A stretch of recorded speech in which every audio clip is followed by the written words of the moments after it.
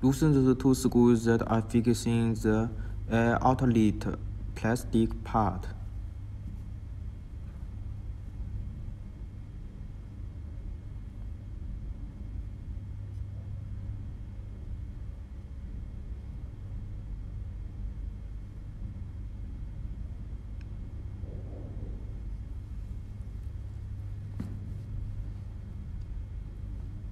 Then turn off the machine and loosen the screw on the top of extruder.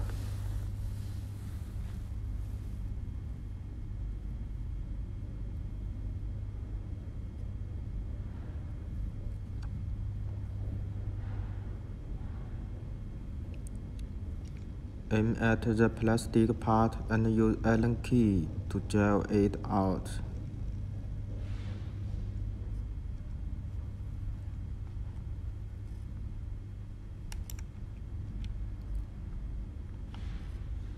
Next, unplug the extruder cable.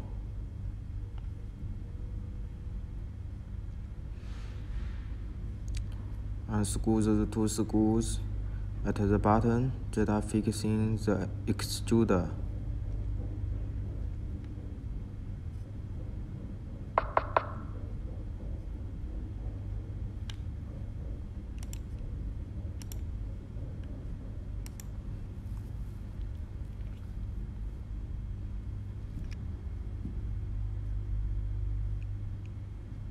Now it can be taken off.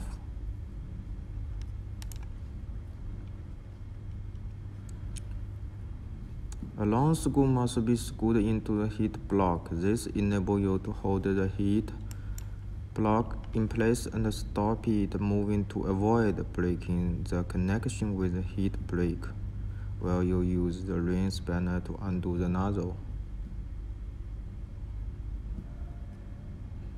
The nozzle has a bottom tube attached to it. Remove both.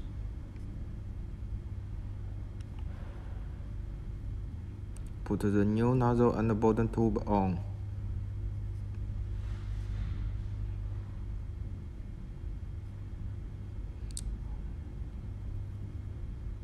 Hold the long screw that way fitted easily.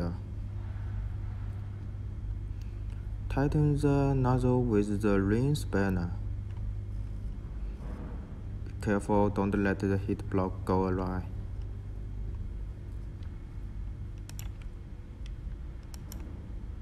Then take off the long screw.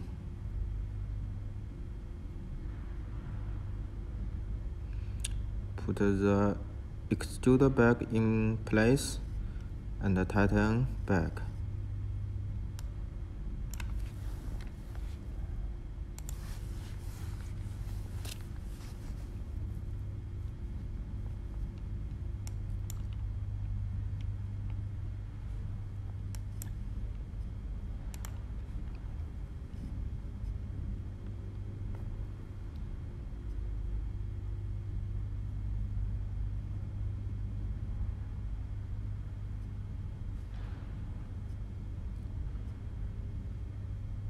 Insert the air outlet plastic part into the hole. Be careful, be aligned with the outlet of the turbofan and fasten on.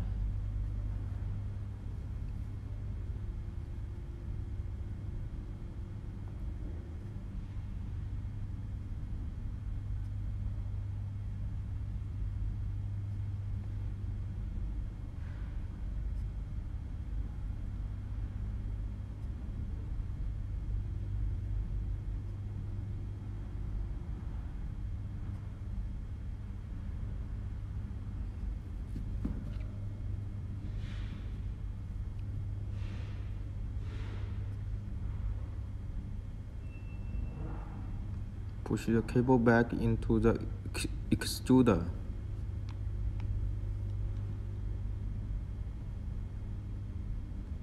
Pay attention to the little pieces. They must be inserted into the socket in the holder when placing the extruder shot back.